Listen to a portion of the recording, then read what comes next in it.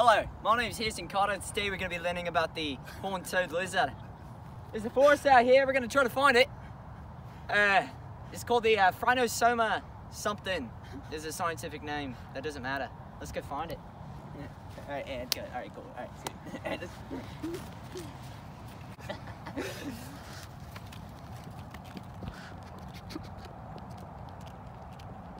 This way, okay.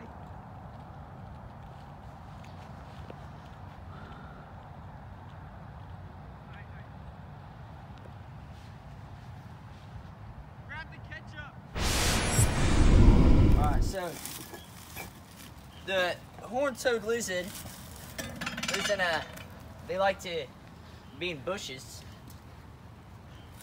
And what you want to watch out for is these rods right here. They will impale you with enormous force. However much you weigh is what it's going to do to you. So, also, snakes. Very, very hard snakes.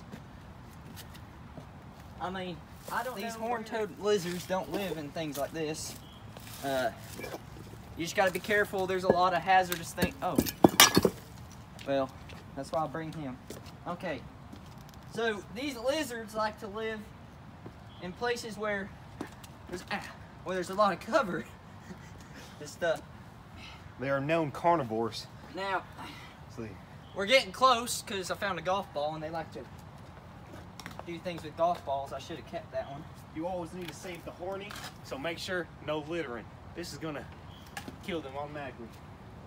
Yeah, there's a lot of stuff down here.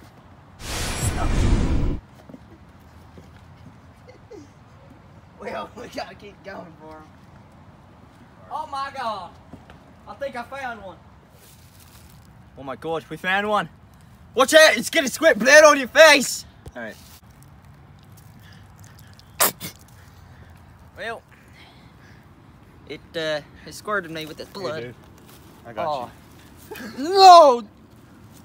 It's about 2 to 6 inches. Very large punch, so be careful. And their blood is acidic, so it's burning my face right now. Probably head to a hospital pretty soon. Well, don't ever come across a horny-toed lizard and think that you can just touch it, because you can't.